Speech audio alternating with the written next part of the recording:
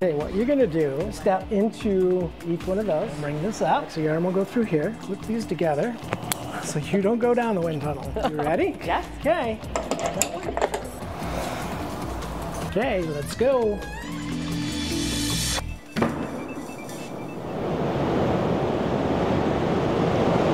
That's 30 miles an hour. It's gonna start to get a little uncomfortable in there. This is 40 miles an hour. I think this would be the speed where I would not be able to stand on my own 2 feet without this harness. Where are we at, Chris? 45 miles an hour. Yeah, I can't stand on my own. It's difficult to breathe. It's 70 miles an hour. Still increasing. Okay.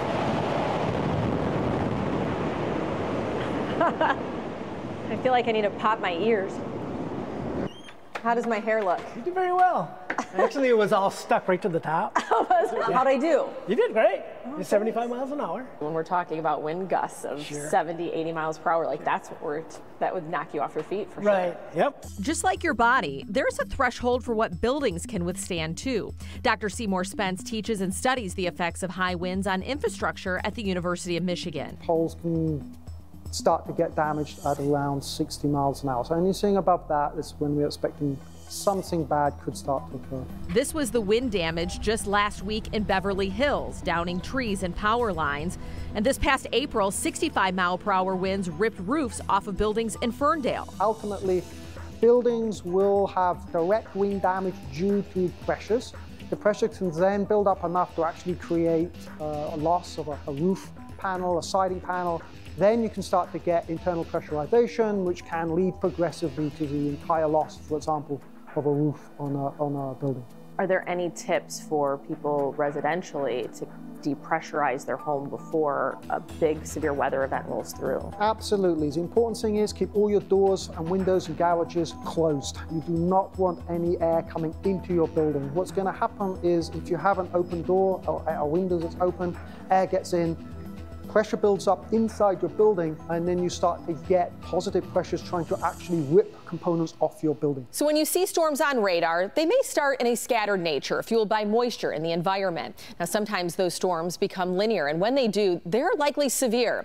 The backside winds can become stronger than the winds ahead of the storms, forcing the line to bow out. Meteorologists refer to this as a bow echo on radar, which indicates the area of strongest wind. So let's translate what you see on radar compared to what you see at the surface. Located near a base of a thunderstorm is a shelf cloud. These are wedge-shaped and typically associated with severe winds. This warmer and more humid air gets pushed above the cooler air, helping to develop the tall, ominous clouds that are associated with thunderstorms. Damaging winds occur when the storms are able to pull fast winds in the atmosphere down to the surface through a downdraft. About 90% of our convective warnings issued in southeast Michigan have historically been for severe thunderstorms concerning damaging winds and or large hail, as opposed to tornadoes. So the next time you brush off a severe thunderstorm warning, remember what 70-mile-per-hour winds look like.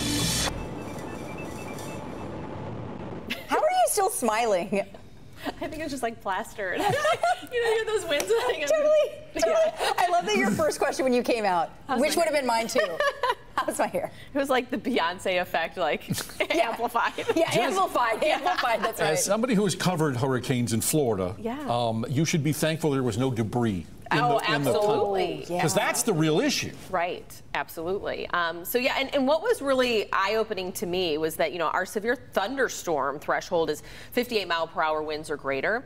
And so to knock me off my feet, we were talking 40, 45 miles per hour. So that's not even considered a severe storm, not even talking hurricanes, nonetheless. So that was really eye-opening. The other part of our story that we tagged on the next day was that trees, when you start to cut them back, so think of like DTE coming back or coming out to cut some trees by power lines, or you have a dead tree in your yard and you want to cut that down for safety purposes. Now you're changing the landscape of the trees that are behind this.